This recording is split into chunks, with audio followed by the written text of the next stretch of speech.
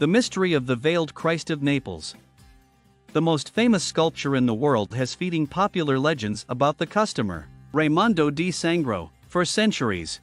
But a document unveils the arc. Since the 18th century, the veiled Christ kept in the Sansevero Chapel in Naples has attracted admirers and tourists from all over the world, especially due to the incredible transparency of the shroud, which for centuries has fueled numerous legends about the client of the sculpture. Made in 1753, the work is considered one of the greatest sculptural masterpieces in the world, so much so that Antonio Canova declared that he would be willing to give even 10 years of his life in order to have been the author of such a marvel. What makes the veiled Christ a unique sculpture of its kind is above all the incredible transparency of the shroud.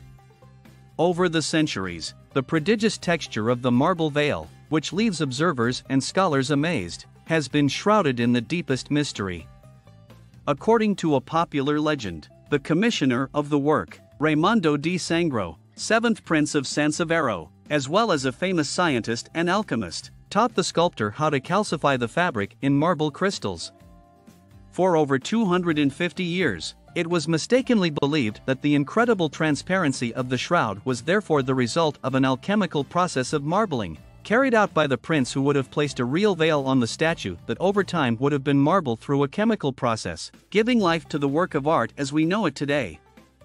Scrupulous studies, together with the various documents coeval with the realization of the veiled Christ, have however revealed the mystery. Giuseppe San Martino would actually have worked on a single block of marble. In a document, dated December 16, 1752 and kept in the Banco di Napoli Historical Archive, there is a deposit of 50 ducat in favor of the Neapolitan artist, signed by Raimondo di Sangro. The total cost of the statue will amount to 500 ducats. In the contract, the prince writes, "And for me you will pay the aforementioned 50 ducats to the magnificent Giuseppe San Martino on account of the statue of our dead Lord covered by a veil of marble."